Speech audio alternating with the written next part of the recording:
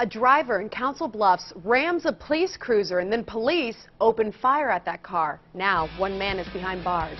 KETV News Watch 7's Christina Engdahl is live with this developing story.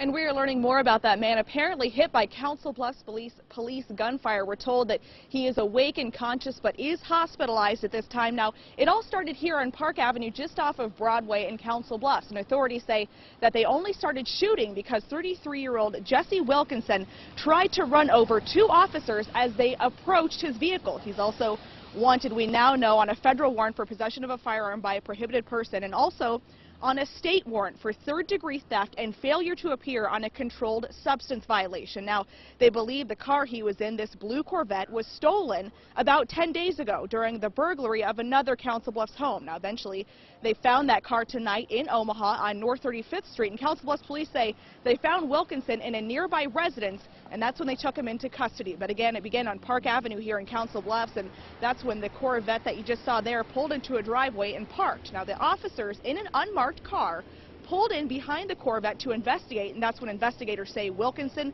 put the car into reverse, slamming into the cruiser as officers dove out of the way. Now, we're told that the officers are not injured, but one officer did fire two shots, again hitting Wilkinson at least once, but still the Corvette managed to temporarily get away. And witnesses say that's when a pursuit began on their quiet Council Bluffs street. I see him going down 9th Avenue. But then I didn't see him being chased because it seemed like about 5 minutes later, then we now know that pursuit took officers onto 480 for a while, and that's where they lost sight of the Corvette. And Council Bluffs PD are not identifying the officers involved, but they will say that they are a 13- and 14-year veteran of the department. Police will also only say that Wilkinson was hit by a bullet in the lower extremity of his body, but we don't know any more about his injuries than that. But we expect to learn much more throughout the evening, so stay tuned to KETV and KETV.com for the very latest. Reporting live in Council Bluffs, Christina Engdahl, KETV News Watch 7. Christina, thanks. Well, a lack of snow means